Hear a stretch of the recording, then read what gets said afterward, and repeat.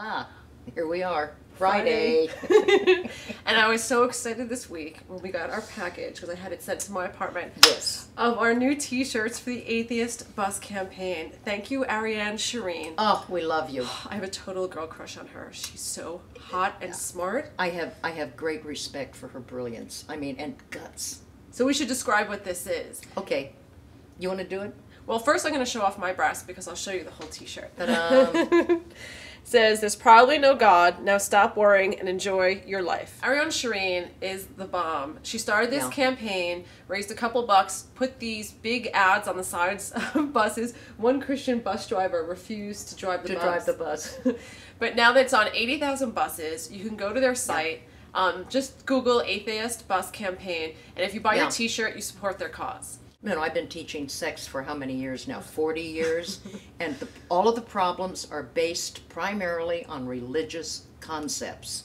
Guilt, shame. Thank you. And thou shalt not. I mean, come on. Who wrote the book? What was that song we had back then? Who wrote the book on love? So who wrote the book on sex? So we have some questions. Let's start. I love this one. This is the masturbating virgin who thinks she's frigid. "I masturbate almost every night and have wonderful fantasies, but I'm still a virgin, and I'm starting to think that there may be something wrong with that." Well, this is not about religion. This is about her own feelings about the social construct. Now, this is social and not religious.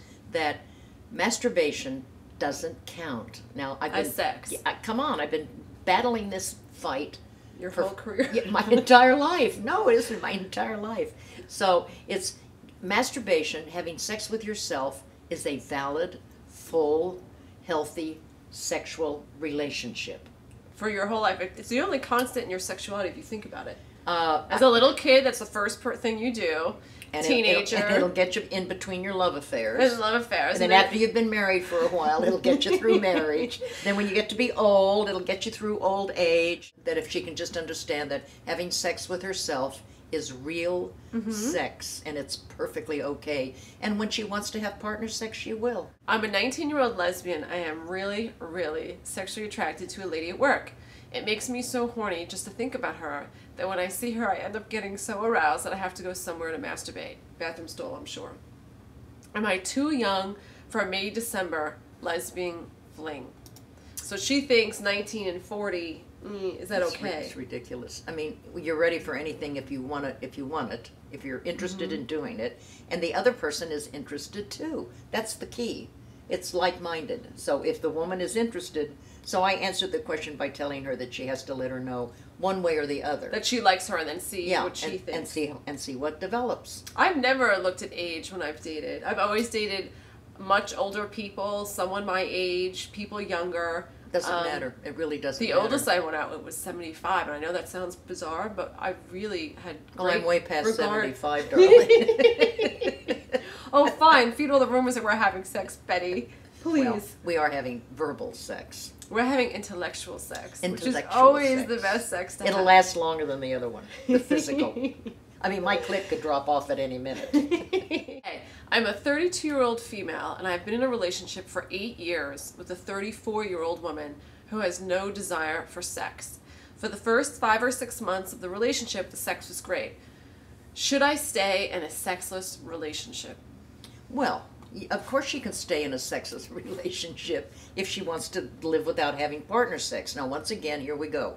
She can be with this woman, and they can share their lives, and she can have sex with herself, and I would make an arrangement, or I would make an agreement with my partner. That you can have sex with other people. Exactly, that she can have sex outside the relationship. So you think she should have a conversation directly about it? Absolutely. I like absolutely. And otherwise it's going to be, I'm unhappy. So what is it? Okay, so let's have that mock conversation.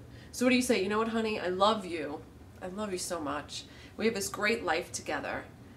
But I need sex in my life. And if you're not going to have sex with me, I don't want to throw out our emotional relationship. I don't think you say need. I want. It's a desire. I want to have partner sex in my life. I want to be with another person. But I want to stay with you. I want to live with you. Because I love you. Yes. And you're my roommate, life partner. Exactly. But I choose to have sex with other people, and I would like to do it with your blessing.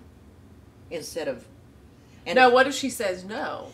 Well, then you... Okay, for me, what I would do, split. It's a lesbian relationship. There are no children. They probably don't own property together. Just move along. What is this?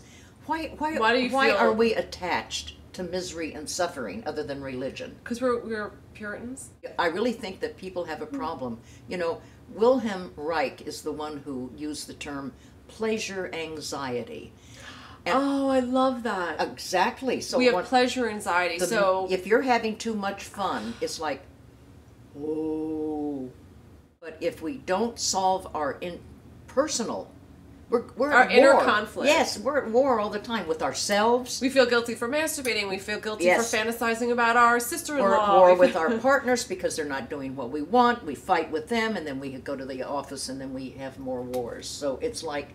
break the cycle. Break the cycle. And the way we break the cycle is... stop worrying and enjoy your life. Where's my life? Enjoy your life. It's way over here on the side.